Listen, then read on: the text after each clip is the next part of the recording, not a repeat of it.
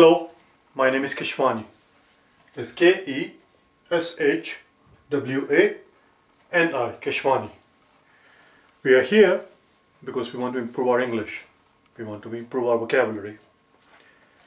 We want to improve our vocabulary, and we do so by learning few new words every day.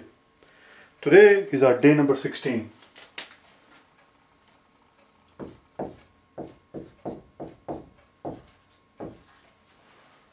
Let's get going then. The very first word that we want to learn is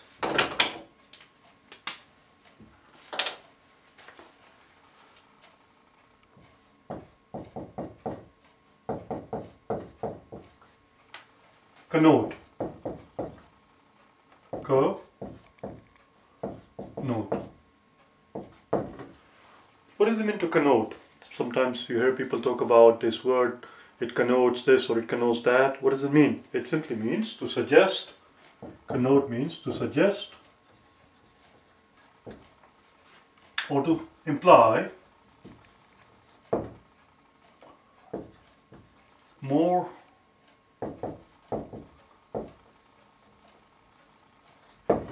to the meaning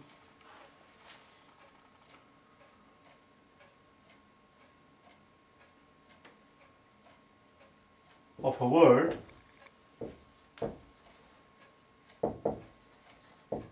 than just its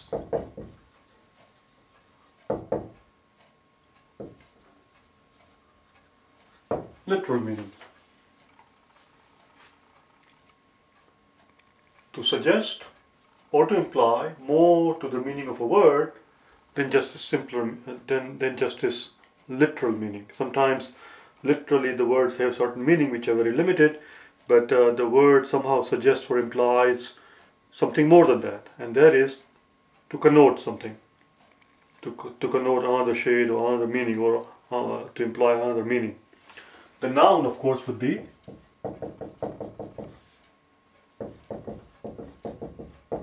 connotation, and most people have heard of this word. For some strange reason, this word does not appear very often. People hear about a word having a positive connotation or negative connotation. It simply means that it connotes it simply means that it implies, in addition to its literal meaning, it implies something more than that, either something positive or something negative. Hence, a positive connotation or a negative connotation. So, connotation, again, connotation,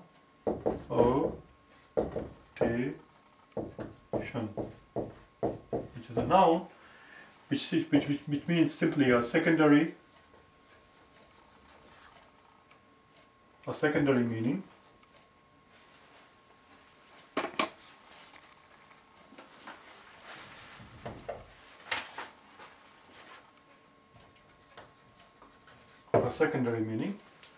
suggested or implied by a word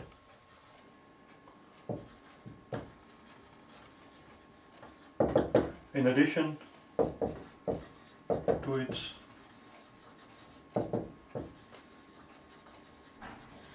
literal meaning. I think I'm going to retire this marker because it's not very dark. Excuse me just one second. See if I can find another black marker someplace. Oh boy, where did I put them? Oh, this is not a good time to look for it. Anyway, I had a whole bunch of them. Oh, there they are.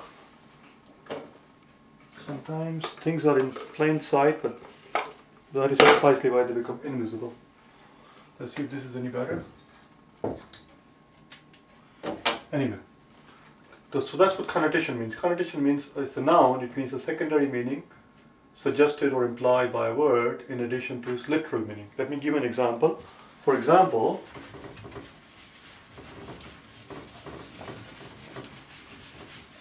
we're going to learn 4 words just now. All of these 4 words that I'm going to put on the blackboard, 1, 2, 3, 4, all of these 4 words occurred terse, succinct, and finally laconic. All of these four words simply mean to be brief. They all mean to be brief, but they have different connotation. They connote something. In addition to just simply being brief, in addition to simply being brief, they suggest or imply more to the meaning than just simply being brief. So we're going to learn these four words, and in the process we'll begin to appreciate the meaning of the word connotations. These four words, as I just said, carry different connotations. So let's talk about all of these four words one by one. But that was it for connote and connotation.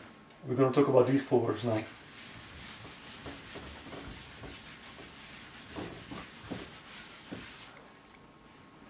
So, what does it mean to be? What does it mean to be curd? It's very simple pronunciation, just the way it's written.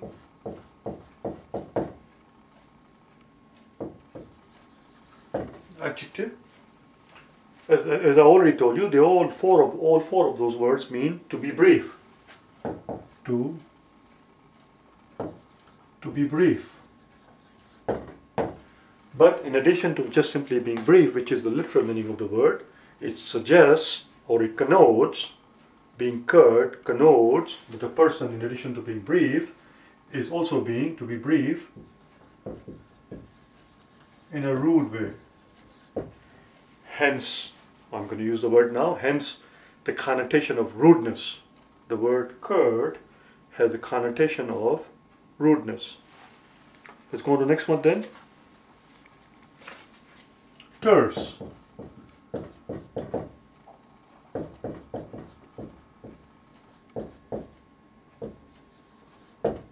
Also means to be brief.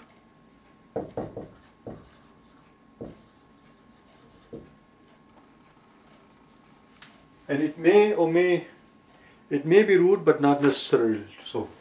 To be brief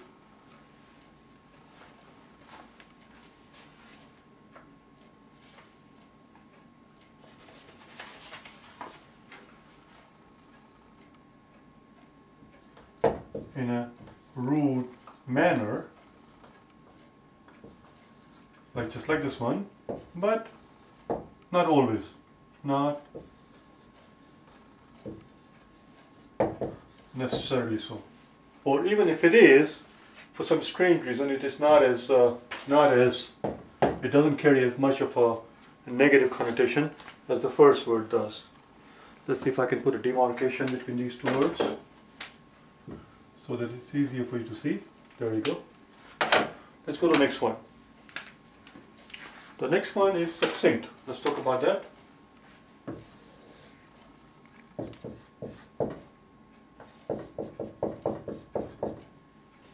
Succinct. Succinct.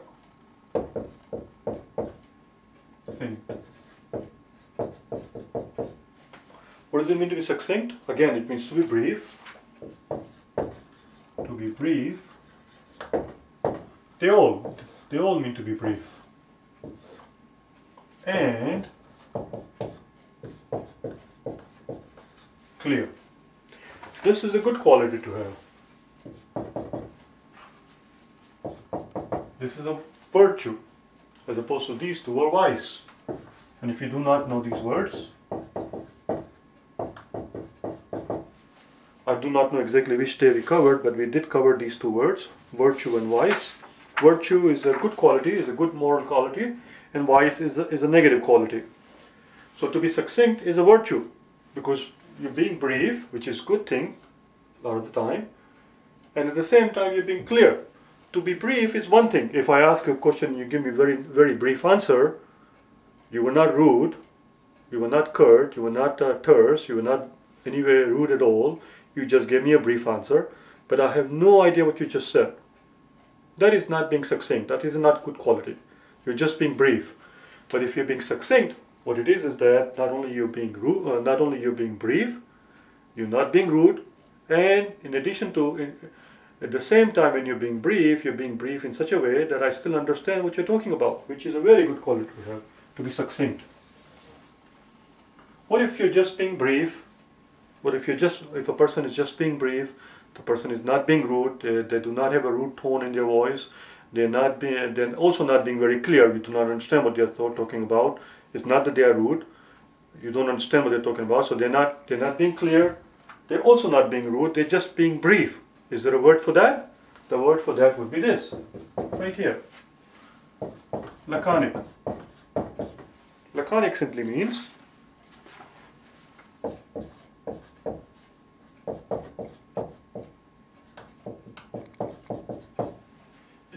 to be brief, that's all. It has no connotation of being rude or being clear. It has no connotation whatsoever. It's a neutral word. It just means to be brief, that's it. That's it. So now we understand the meaning of the word connotation. We understand what it means to connote a certain shades in the meanings of the word. Some words have positive connotations, some words have negative connotations. And some words are just neutral. They have neither positive connotation nor negative connotation. While we are at it, since we use the word brief so many times, right here, while we are at it, let's learn the noun of brief. I need to raise all of this thing because I need the room, but we are done with these 4 words. Question is,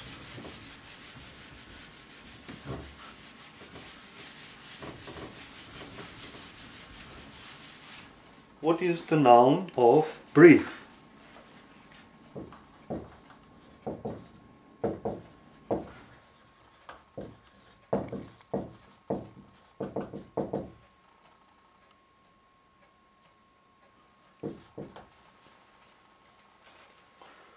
For example, brief is an adjective. For example, the noun of clever is cleverness. Noun of brave is bravery. What's the noun of brief? The noun of brief, contrary to what sometimes you might hear from some people, it is not briefness. The noun of brief is not briefness. The noun of brief is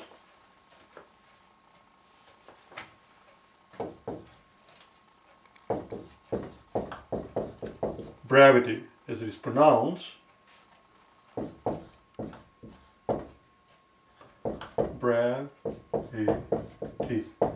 I figured I'll cover this because we're talking about briefs. We mentioned the word brief so many times. Next question. Next question. What is the antonym of brevity? If brevity means to be brief, to have the quality of being brief, that is, what is the antonym of it? If brevity means quality of being brief or quality of using too few words, this word, the antonym, must mean a quality of being too wordy or employing too many words. And the word for that is, the antonym of brevity is verbose.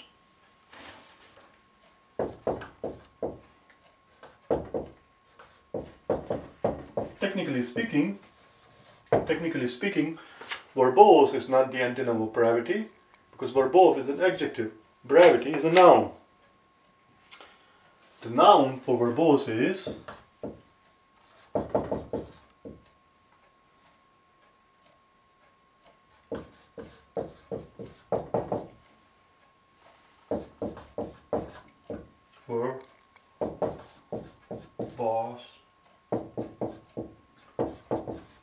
verbosity. There you go. Brevity and verbosity. This is a noun. Brevity was a noun. That's it. So what did we learn today? We learned the word connote, and from the word connote we have the noun connotation. We talk about positive connotation, negative connotation of the word, and we use an example to understand this concept of what does it mean to connote something for these 4 words: curt, terse, succinct, and laconic. To be curt or to be terse means to be rude, but to be brief rather, in a rude manner. To be curt or to be terse means to be brief in a rude manner. You have this edge to your tone. You're being too sharp. There's a rude tone to your voice. At the same time, if you're being succinct, that means that you're being brief and you're being clear and there is no rudeness in it, which is a very good quality to have, to be succinct. Laconic is just a neutral word. It just means to be brief. That's it. It's neither positive nor negative. It doesn't have a connotation of being clear. It doesn't have a connotation of, it doesn't have any connotation. It just means to be brief. And since we were talking about the word brief, why not learn the noun of brief? The noun of brief is not briefness, but rather brevity. Brevity is the noun of brief, and the antonym of brevity is verbosity, which simply means, well, I never told you, I never wrote down what it means actually. Verbosity simply means using too many words. Verbose means using too many words. Which makes sense because we're talking about the antonym. Brief means to use too few words, obviously. That's it. That was the end of today. I hope you find these lessons helpful. If you get in the habit of learning few words every day, you will see that over time your vocabulary will begin to improve.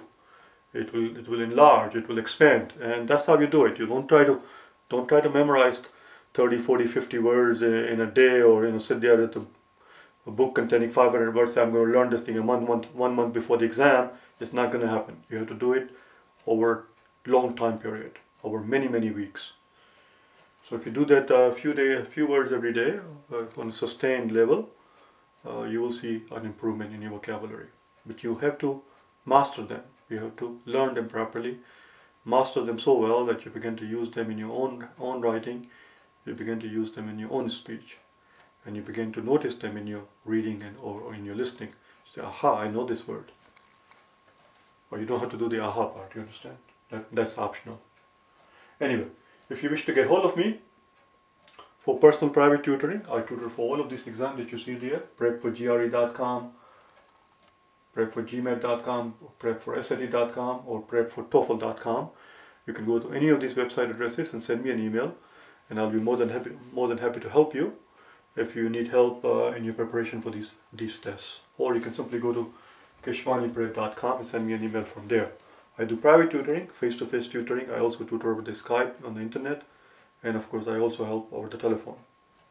Just send me an email if there's anything that I can do to help you. Okay? Thanks.